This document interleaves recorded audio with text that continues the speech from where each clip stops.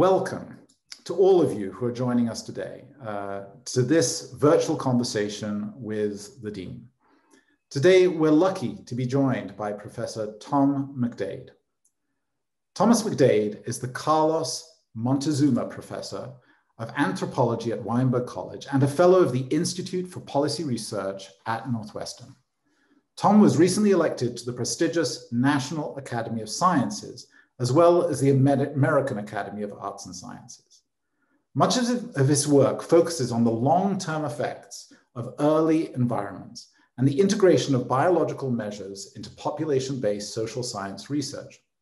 He's director of the Laboratory for Human Biology Research, which has as its central mission the development and application of minimally invasive methods for studying human biology and health in a diverse community-based settings around the world. At the start of COVID, Tom and his team received $200,000 in a grant from the National Science Foundation Rapid Grant Program to develop scientific insights into COVID with a minimally invasive and community-based approach. And I'm really excited, as I'm sure you are, to hear more about where he is with this research today. So Tom, thanks so much for joining us. Thanks for having me. It's a pleasure to be here and nice to see you. So let me just jump into our questions. Tom, before we get into your work that touches directly on COVID, can you tell us a bit more about your research in general and your career before the pandemic? What were you working on? What are the things that motivated your research? Yeah, sure. Well, I joined the faculty here at Northwestern in 2000, which, it just seems incredible that I'm just wrapping up my 21st year here and that our undergrads, weren't even born the year I started. That just, blows my mind. But I try not to think about that too much. In my research and teaching prior to the pandemic, I was primarily focused on trying to advance our understanding of how you might say experience becomes biology, how it is that where you live, the environments that you're exposed to, the quality of your social relationships, your access to resources, how those affect your physiology, literally get under your skin to shape your physiological systems, how they function, and ultimately how they affect your growth, your development, and then your health as we age. I came perilously close to going to medical school after college. I had, the great privilege of attending a wonderful four-year liberal arts college, Pomona College, where I discovered anthropology, but I was pre-med bio major all the way. So you'll see when we talk that I borrow a lot of methods and ideas and concepts from laboratory medicine and clinical sciences more generally, but I apply them in different settings. I'm not so much interested in the diagnosis and treatment of disease at the individual level. I'm interested in how broader patterns of exposures and environments and behaviors in groups of people shape their physiology and shape their health. Now, before the pandemic, most of my work was focused on inflammation, chronic inflammation, and chronic inflammation, many of you may know, is a problem in the United States and many countries around the world, and it contributes to cardiovascular disease, diabetes, dementia, basically all the things that do us in as we age have chronic and dysregulated inflammation as an underlying pathophysiological part of that process. So the question for me is, why are some people or some groups of people more likely to be chronically inflamed than others? So I've been doing research on this question in a variety of global contexts in various ways. I did my dissertation research in Samoa in the South Pacific. I've done research in the highlands of Kenya. I have a project in the Amazon basin of Bolivia. And most recently, I've been working primarily in the Philippines, trying to look at where people live, how that shapes their physiology, particularly how they regulate inflammation. I think we made some important contributions to our understanding, particularly about how nutritional and microbial infectious exposures early in life shape the regulation of inflammation later in life. I had a couple of studies in motion to explore those factors, but they all got shut down because of COVID, obviously. So I'm looking forward to restarting that research agenda in the upcoming year. That's terrific. And I think maybe for the audience and maybe for me as well, could you say a word about, because when I think of anthropology, when I took anthropology in university, it wasn't this type of work. Could you just say a little bit before we get to your actual research about bioanthropology and how it's transformed your field and your discipline? It's a great question. I mean, when I introduce myself as an anthropologist, most people say, well, that's not the kind of anthropology I took in college, right? And so there are four main subfields of anthropology. One is cultural anthropology, which most people are familiar with. There's archaeology, sort of a historical perspective. There's linguistic anthropology, the study of language and culture and context. And then there's biological anthropology. And a lot of research in biological anthropology has to do with human evolution and human origins. A lot of it has to do with primatology, comparing us to other non-human primates. And then there's a subdiscipline within that called human biology, which is fundamentally interested in understanding how the experiences people have in different contexts around that world, how it shapes their physiology. And that's where I fit in. And we're incredibly lucky here at Northwestern to have one of the strongest programs, if not, I would argue the strongest program in human biology. That is our primary focus here. And it's a great opportunity, great privilege to work with the students, many of whom are pre-med, which is great. They go off and become better doctors, I think, for having a lot of the courses that we offer in human biology. So it's a wonderful place to do the kind of work that I do. Yes, terrific. Thank you. Because I got used to it, having met you and others, some of your colleagues, but I think it comes as a bit of a surprise to people that bioanthropology is such a big and emerging field. And it really is like one of our lab sciences at this point in a social science department. Now, a year ago, you received this rapid grant that I mentioned before from the NSF that's yielded results that are very, very relevant today. And I think as we're reading the newspaper almost every morning, we're reading about some of these terms, herd immunity, vaccines, etc. Could you talk a little bit before you get to the results about what was your motivation to engage with the crisis as it was emerging? Yeah, well, it's been interesting the past couple of months. I've been trying to remind myself what it was like a year ago March, a year ago April. Like right now, I'm back in my office. I'm fully vaccinated. Things feel like they're starting to open up, at least here in Evanston. But a year ago, we couldn't have been further from that case. And so once I got my footing under me, once I realized that this sort of shelter-in-place situation was going to go on for months, it wasn't just a 2-week phenomenon. Once we figured out how to get our basic needs met, and I have 2 school-age kids, once we sort of start to figure out that situation, I realized that my skills as an anthropologist, my lab here, the things I was interested in were relevant to the pandemic, particularly with respect to testing for antibodies and immunity. And once I made that realization, it was actually, I think, wonderful for my mental health to be able to engage productively and scientifically in the moment, whereas friends and colleagues and family members were sort of more in panic mode. I've certainly had that phase, but to be able to work productively on this topic and use my expertise was great. And as an anthropologist who does field-based research in settings all around the world, I'm used to dealing with challenges and adversity in the field. I rarely do research in a controlled clinical laboratory setting. I take my methods and my ideas and my projects into the field where people are, rather than drawing them into my lab or to the clinic. So I was in some ways sort of primed to deal with the challenges of the moment. And that was, I think, a nice convergence. That's terrific. And I think, naming the places you've been, clearly you're used to very different settings than just the clinical antiseptic places we usually work. Yeah. So could you tell us then a little bit about what you did and how you're doing it, and how many people are working with you on this? Sort of, what does it look like to do the type of work that was funded by the Rapid Grant? Yeah, so early on, a key part of this that made this possible was a collaborative relationship that started early on with colleagues at Feinberg in our medical school. And I had this idea. I wanted to develop a minimally invasive finger prick based test for COVID antibodies, which I can describe in more detail in a minute with some visuals if you'd like to see that. And I knew I had the expertise in the lab to do that, but I was missing a key supply. There was one sort of piece of that lab work, a key piece of the virus that I needed to source. And we couldn't get anything here. Literally the shipping room, all the buildings were closed. There was one point in the middle of campus where shipments were coming irregularly from FedEx and UPS. I had to find that and sweet talk the guys into letting me in to get stuff.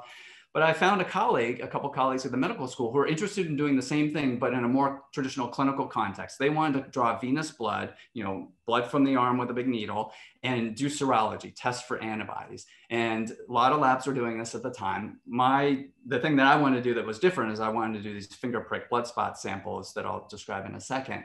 And they had the virus, they had the piece, the antigen is called, the piece of the virus that I needed. And they said, let's work together on this. It was the easiest, fastest collaboration I've ever had come together. And I think it's a unique Northwestern moment. And still to this day, I have not seen most of these people in person. Most of them I did not know. I knew a couple, Brian Mastansky, I knew at the medical school, Rich DeQuilla, I knew, but I didn't know Alex DeMontbron, Beth McNally. These are folks down at our medical school in the Center for Genetic Medicine. I've only seen them once in person, but we have this wonderful weekly meeting and this great camaraderie. And this whole thing wouldn't have happened if it wasn't for their open-mindedness and willingness to collaborate. That's terrific. So how does it actually work? And what did you find out?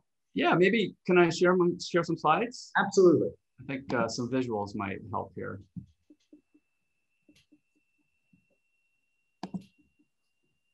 Okay, so, a year ago, the world closed, and as we were just talking, I sort of got my head around how in my lab I could sort of engage this moment and do some productive and interesting science that might actually have some public benefit. And the result was this study, screening for coronavirus antibodies in neighborhoods. We call it SCAN.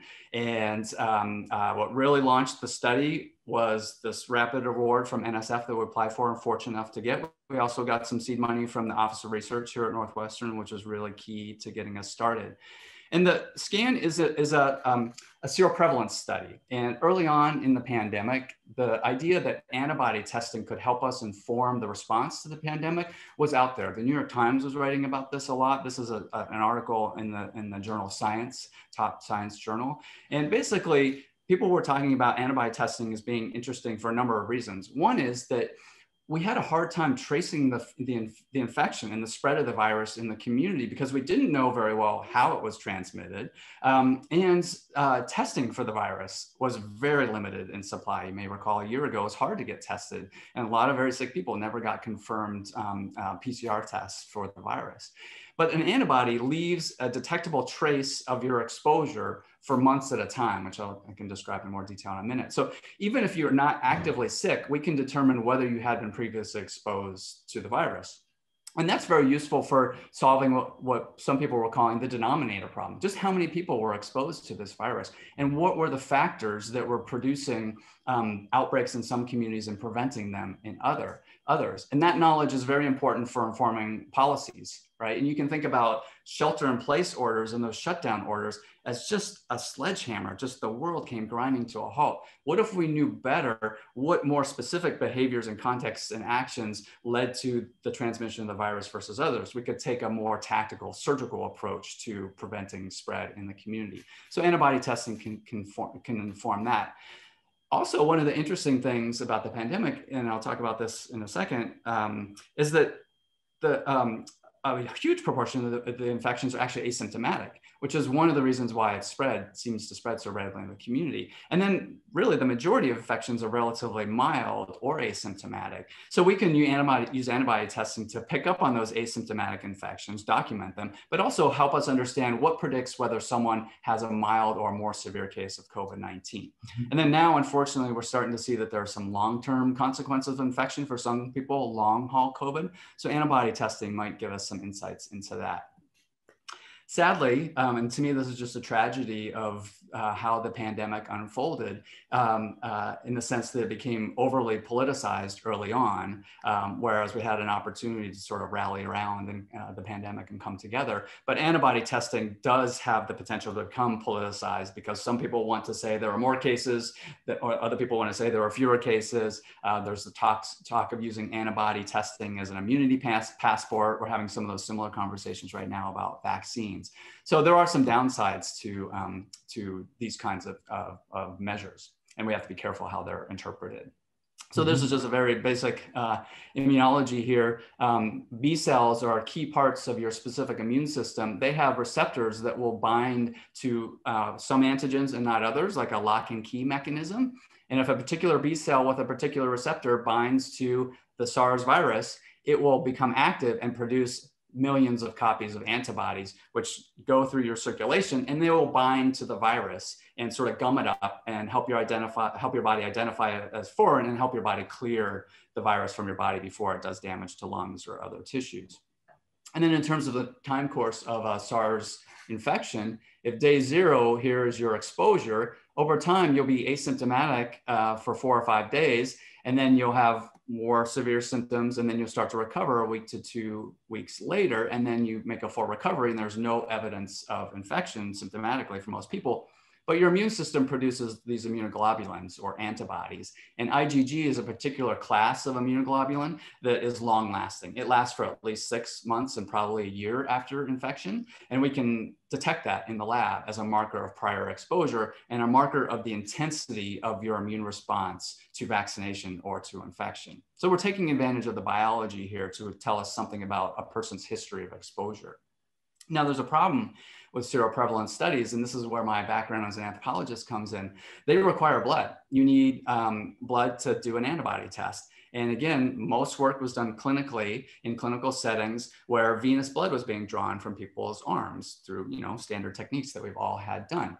That's all fine and good. But in the context of a pandemic, when everyone's being told to stay at home and shelter in place, and furthermore, we had a lot of shortage of PPE, personal protective equipment, gloves, masks, and the healthcare system was overwhelmed by acute cases of COVID, it wasn't a good time to ask people to come to a clinic or to a lab to give blood. So that was a problem. But there is an alternative. These cards right here are called Guthrie cards. If anyone in the audience has had a baby born in the US, right after birth, the baby's heel is pricked and a few drops of blood were put on this paper. This has been used for neonatal screening since the 1960s in the United States to screen for congenital metabolic disorders that need to be detected early. I use this as a research platform that allows me for about $1 to get a blood sample from virtually anyone, anywhere around the world, just by nicking the finger with a lancet, the same type of lancets that people with diabetes use to monitor their blood sugar. So you collect drops of blood like this on the filter paper, and it's convenient and easy to get the blood. And people can even sample their own blood samples and then mail them to the lab. And then in the lab, we can apply these laboratory methods that are very accurate as they would be with the sort of gold standard clinical method of using venous blood. So that's sort of this whole approach, this blood spot approach. This is the engine of my research. This is what allows me to study inflammation in the Philippines, in Bolivia, in Kenya, among other things. It's we call it a minimally invasive or field-friendly approach to blood collection. And then in the lab, we do a lot of validation work to optimize tests using these kinds of samples. And it really, for me, what's really important about it is it facilitates an epistemological move. It allows us to get out to communities where things are happening that we think are relevant to physiology. Whereas a clinical approach requires people to come into a clinic. And by definition, you're going to have a select group of people and a smaller sample of people. So this is a way it's a method that allows me and my students to do the kind of research that we want to do within an anthropological framework. So there's a picture. Oh, sorry, Adrian, do you have a question? No, just to state the obvious, it means you can get out into very remote places where there may not be the infrastructure for, hospitals, clinics, etc. And I also assume it has a relevance for how greater scale. I mean, you could probably do more of these type of minimally invasive tests than you could venous tests, right? I'm guessing. That's exactly right. So it greatly facilitates our ability to collect samples from people of all ages. We've collected samples from infants through, much older people at very low cost. And once you collect the sample on the paper dries and preserves the blood. So you can just ship it through the regular mail. So there's a reduced burden and cost associated with that as well. So it really does expand the reach of this kind of testing. So, and my lab here is, one of two basically in the country that really focuses on this methodology. And we do a lot of collaborative work because we want to facilitate people asking interesting questions and being able to do tests that allow them to answer them. And just so I know, how does this, because we hear a lot about antigen testing, I think coming out through some private enterprises now that's going to expand, at Northwestern, we're offering those tests now. I assume they're antigen tests, although I don't know much about it. How does this differ from those type of ones? That, Yeah, so there's two categories of testing in the COVID space. One is testing for acute infection. So you have some symptoms or had an exposure, you have some reason to think that you might have an infection and could spread the virus to other people. So that involves a swab of the nose typically, and then there's a PCR test, which is a molecular test that's very accurate, very precise. And that's what we at Northwestern have been doing throughout the course of the year, and other places have been doing that. There's also another category of tests. This is where we're moving now at Northwestern with this Abbott test. It's called an antigen test. It's the same swab up the nose, and you put it in a little cartridge, and it gives you a positive or negative test. So you're testing for antigens to the virus, but you're still directly trying to test whether you have virus in your nose and could be shedding it to other people. We're doing an antibody test where we're actually quantifying your body's response to an exposure, and we call the exposure the antigen. So this is what's a little confusing, but the antibodies in the blood sample last for long periods of time, right? So it's a little bit different. Yeah, one is more population, sort of getting a picture of the antigens in the population. The other one is really focused on the individual. I mean, I know there's batch testing, but basically focusing on the individuals. Exactly. Yeah, that's right. And some, at the individual level, sometimes antibody testing is useful as well. It's not used a lot clinically, but some people come in and the doctor wants to know if this person had been previously infected with COVID, and antibody test will tell them that. Terrific. Yeah. So could you move a little bit to the findings to share, what happened when you started testing people? Yeah. So this is a picture of me with my, we call this in my family, my panic beard in the lab in April. And it was just me in the lab, and it was great. I mean, no, it wasn't actually. It was fairly scary, but just to be out in the world. But it was very productive and great for me to be in the lab and have that opportunity. And with my colleagues at Feinberg, we got a set of samples from people who didn't have COVID, actually old samples in our freezer collected before the pandemic, and then people who had confirmed cases of COVID, and were able to show that our finger stick blood spot test gave a high result on antibodies, which you would expect.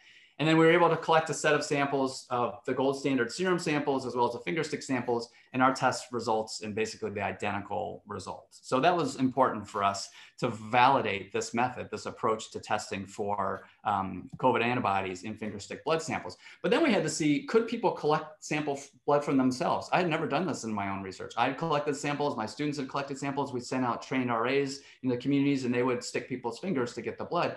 Now we were thinking, well, let's send kits to people in their home, have them collect their own blood and send it back to us. So I assembled this kit. This is our guest room at my house, where I was putting these things together and sending them out to people, dropping them off at friends and neighbors' doors to see if they could collect samples, and then we tested them in the lab. And then with that, established that it would work. People collected good samples and we could test them in the lab. We had a good dried blood spot assay for antibodies. And then the other part of the puzzle that my colleagues at Feinberg filled in was a web platform, a web-based platform where we could have participants do informed consent, learn about the study, fill out a survey, and then give us their address. And then we would send them collection materials, and they would send the materials back to the lab. So those two pieces together formed a no-contact research platform that was particularly amenable to research in the context of a global pandemic. And that was the foundation upon which we launched SCAN. Let me just intervene for a second, because we have a question about how did you get people to join research by placing drops on forms and mailing them in. I guess you just answered one question. I mean, people did it. I mean, some people did, but how did you determine to whom to send it? That wasn't. Yeah, so this was the focus of the study was on Chicago. And initially we were very interested in answering the question, why do some neighborhoods have really high rates of COVID-19 and other rates have low rates of COVID-19? In many cases, these were adjacent neighborhoods. And so that informed our initial study design. We specifically recruited in adjacent neighborhoods in Chicago. Actually, I can show you. Oh, sorry. Right there. Yeah, that was a good question. And we focused on 10 different neighborhoods, and they were divided into pairs. And the adjacent pairs were defined in such a way that one had a higher than average COVID case rate in the summer, and the adjacent neighborhood had a lower than average case rate. And the broader question is, why was COVID-19 affecting communities of color, disadvantaged neighborhoods in Chicago in particular, so much harder, where rates of infection, severe hospitalization, and death were 2 to 3 times higher among Latinx and Black communities in Chicago compared to white communities. One hypothesis is that, well, it's exposure. in those communities where there's denser housing and more people living in smaller places, they're more likely to be exposed and transmit the virus. And as people became deemed essential, they had to venture out into the world, use public transportation. That might disproportionately affect people who are relatively disadvantaged, unlike people like myself who had the opportunity and privilege to work exclusively from home. So we picked these 10 neighborhoods and we advertised through word of mouth. We sent emails to city council members and asked them to distribute to their constituents. We did a series of media interviews with WGN, Chicago Tribune to get the word out. And we directed people to the homepage. They clicked the link to get more information. If they were interested, they signed up. And then we invited some people to participate based on their residence in some neighborhoods and basic demographics like race, gender, age, that kind of thing. We initially focused on 10 neighborhoods, but we opened it up to the entire Chicagoland area shortly thereafter. And here's what we found with respect to this question of, is there a higher risk of exposure in some neighborhoods versus not? And I can just orient you to the comparison of one neighborhood pair. New City is back of the yards, and Kenwood, where Hyde Park, where the University of Chicago is, are right here, sort of south side, but not far south side. Back of the yards, this community had really high rates of COVID-19, high rates of mortality. Hyde Park had lower than average rates of COVID-19 and mortality. But the seropositivity, the likelihood that someone in our study tested positive for prior exposure to SARS was basically the same. Overall, that we found across Chicago, 19% of people in our study tested positive for exposure to the virus. So a little higher than we expected, but not super high. And there was no difference across neighborhoods. Even neighborhoods that had really high rates of COVID-19 in terms of infection, hospitalization, and even death didn't have higher rates of exposure. So that sort of ruled out that hypothesis. It's really interesting. I'm not sure I fully understand how those two things match, but let me just take a couple of questions because there's some specific questions. One, which is fascinating, from Gordon Scott, who said he participated in your study in SCAN. He sent in samples twice before and after vaccination. So his question is, how has the broad rollout of vaccines affected your research? Do people test positive for antibodies after being vaccinated? Absolutely. So the research questions have shifted as the vaccines have rolled out. And I will show you, if we have time and there's interest, we, and maybe Gordon was a participant in this sub-study, we reached out to participants who had early access to the vaccine because we had baseline serology, right? We had blood samples from them before the vaccines were available. And then we asked people to give us a blood sample after they got the first dose of the RNA vaccines and after the second dose. And we looked at patterns of response based on your exposure history. And there's some interesting results there, which I can show you. That's great. Another connected question is from Jerry Ezrick. What is the biological reason children are far less likely to get COVID? And did you find any data? I don't know if you were testing children, but did you find anything that might illuminate that question? It's a great question, one that I'm really interested in. So we did not include children in the study for IRB reasons. That was going to be a higher bar to get over, and we wanted to get into the field as quickly as possible. So everyone was IRB, for those of you who don't know, is sort of the human subject ethical approval system we have to go through in order to do clinical work. Yeah.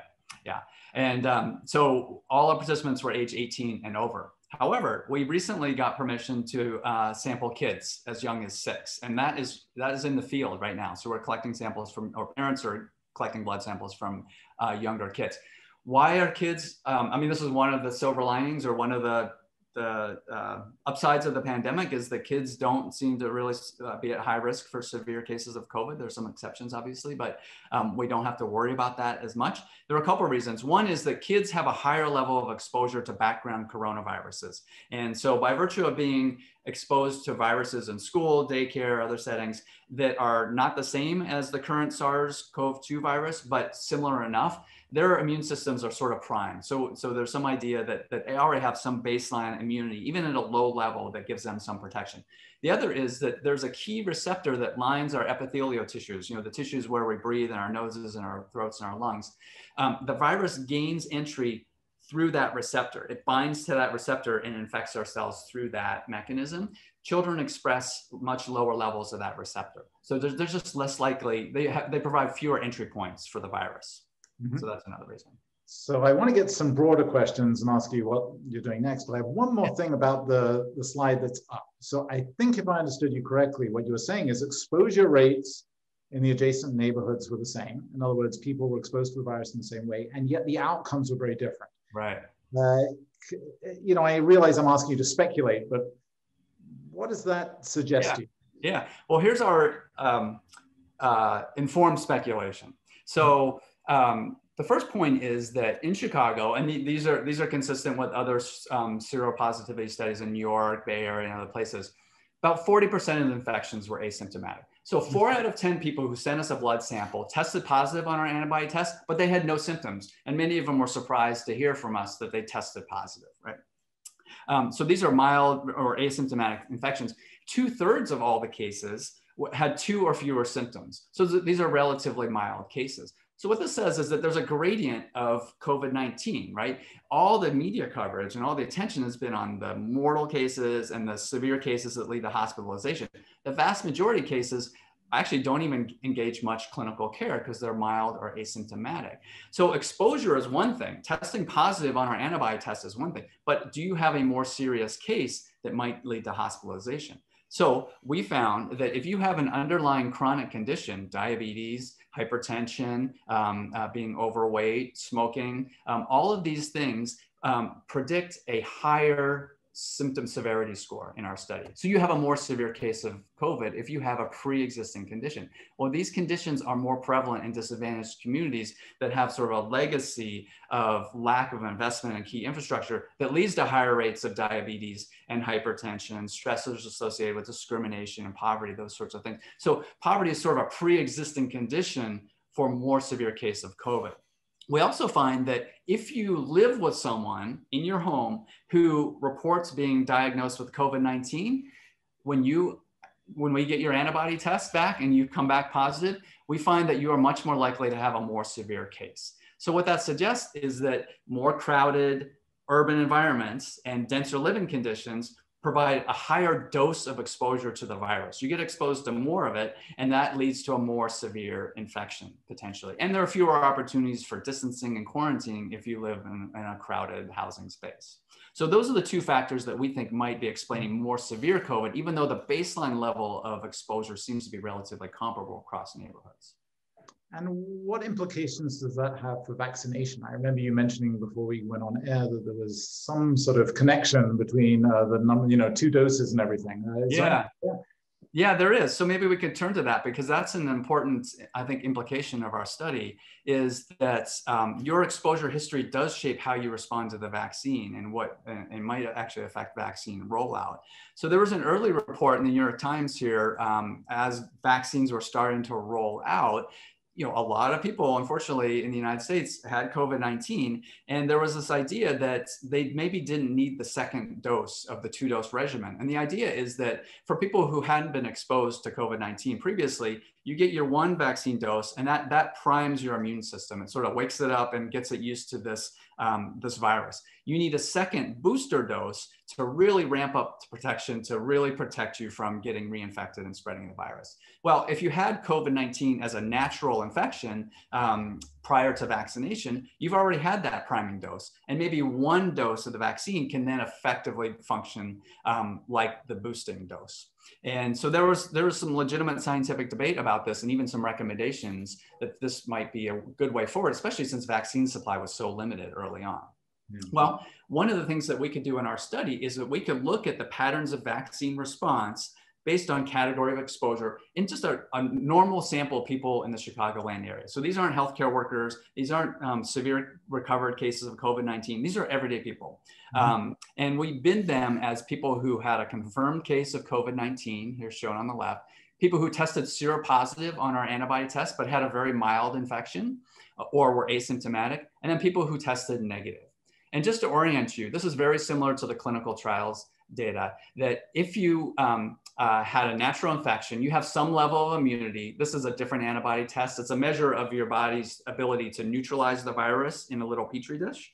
And you have some baseline level of protection. But once you get your first dose, you are up at 100%, full protection. And the second dose doesn't really do much more than that. However, if you're seronegative, let's focus on this group, you basically have no protection before your first dose. After your first dose, you get a nice bump up. This black line is the average, but there's a big range here, around 40% protection. And then it takes you the second dose to get to 100% protection. Now, what about the seropositive group? This is the interesting group, because a lot of groups were saying, if you had previous exposure, and this is a previous exposure, you only need one dose. But look what happens after this first dose. You basically are indistinguishable from the seronegative group. So if you had a mild or asymptomatic case of COVID-19, our data suggests that you really need that second dose to get that full level of protection that's comparable to the group that had symptomatic COVID-19. That's fascinating. It's going to be interesting as we sort of move forward through this crisis, see how long these vaccines are operative and whether we need boosters. I assume this type of data is going to help us track sort of what that would mean. Exactly. So that's a future direction for us. So we have samples from a lot of people, and we can go to, people are willing, we can reach out to them again, get another sample. We've recalibrated our antibody test in the lab to test for neutralization or effectiveness at inhibiting the emerging variants, the Brazilian variant, the UK variant, South African variant. So we can test the extent to which people who are vaccinated and have this profile of protection here, do they have the same profile of protection against the emerging variants? The good news is that it does seem to be mostly the case, but if you're concerned about variants, the best thing to do is get vaccinated, because the fewer people we have with active infections, the lower likelihood a new variant will emerge. Yeah. So there's a couple of sort of broad questions. We're going to sort of spread this out a little bit broader. One has to do with your work around the world. And the question is the quality of the samples equally reliable from all around the world? For example, in the Philippines or Africa, are these samples really available from all over the world? In other words, how does, when you're doing, and I assume there's a comparative part of your work, it wasn't clear to me whether you work in one region and then another, or whether you're comparing regions at the same time. But what about the accuracy in the field of these type of blood dot tests? Yeah, no, these are great questions. Most of my work is not comparative in the sense that I go to Bolivia and I go to the Philippines, I go to Kenya, get samples and then compare them. There is some of that, but that typically is not the design. It's more go to a place and look at how different people are living in that space and how that affects their physiology. And then often we'll compare to the US to gain some insight there. The finger stick samples, you put it on the filter paper and you dry it. It does a really good job of preserving the sample, but you do want to protect it. So we try to ship it back to the lab as quickly as possible. Some cases we don't have refrigeration or freezing in the field. So in those cases, we'll bring a generator or a solar panel to keep things cool, particularly if it's a tropical climate, and then we'll ship things to the lab as quickly as possible. So these samples can degrade. So that is something we have to be careful about. But we have ways in the lab of determining whether that's happening and ways of validating the quality of our results. Got it. So you can eliminate degraded samples. Yeah. So that helps. So Stu Bohart's asking a really interesting question. So this is a longish one, but I think it's fascinating. Is there any value to viruses in the big circle of life? For example, mosquitoes are horrible pests that spread disease, but they're also important food sources for birds, bats, and insects. Do viruses have any value besides perhaps keeping our immune system in shape? Would the world indeed be better off without viruses? Do they have any redeeming qualities? Wow, that's a deep question. Yeah. I guess I have two initial reactions. One is when I was in graduate school and taking some immunology courses, I was introduced to the phrase that viruses are trouble wrapped in protein, that they're just, they can't do anything on their own. By definition, they need a host. And they have to hijack the host molecular machinery to produce copies of themselves. So they do a lot of sneaky things, and most of the time that's benign, but in many cases not so. The other initial reaction is that over the past 10 years, there's been an explosion of research on the human microbiota or microbiome. So the microorganisms that live on us and in us, and our bodies contain 10 times more cells of microbial origin than contain human DNA. And we're increasingly appreciating the critical role they play in a lot of physiological processes, particularly related to nutrition and metabolism, but also the immune system. So, we used to pathologize all bacteria and hit them hard with antibiotics, but we're now fully aware that the vast majority of those kinds of microorganisms are really important. Many are benign, and most are actually really important, and some are really bad. I wouldn't be surprised if that's the case with viruses as well, but that's sort of a new frontier that hasn't really been explored yet. And I don't know if this research is solid, maybe you heard it too, that there was some test recently on ancient remains proving that the microbiome, or at least asserting that the ancient microbiome was much more diverse than the one today, which would suggest, I think along the lines Stu was suggesting, that there's a dance here, of what is the balance between trying to eliminate things or versus finding ways to be symbiotic with the small world around us. Yes. And I thought it's the same for viruses as it is for bacteria, etc. Yeah. Before we end, I wonder if you could just tell us a little bit about your background and, how you told us a bit about your education, how you got involved in this. But what is it that drives your interest in this? Is there something specific that really keeps you pushing away at these problems? Yeah, that's a great question, and I've just been reflecting a little bit more on that recently. Partly pandemic, partly the stage of my career. But I think it's really important that we understand that human biology and health are contextualized phenomena. So much of the research we do and so much public understanding of human biology and health is based on individual factors like genes, lifestyle decisions, whether you smoke, drink, quality of healthcare, those kinds of things. Those are all really important, but a much more important determinant of how long you live is the education of your parents, or the level of resources available to you in the communities that you grew up. And aspects of the natural world, like microbes, are really important to how our body's immune systems develop and how they regulate inflammation.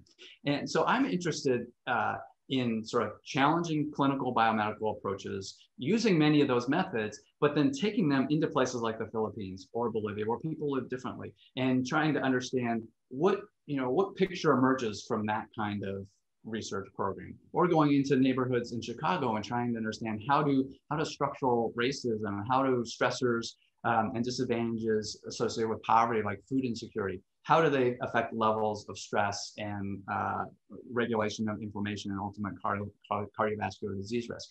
Those I think are all really important questions and key drivers of health.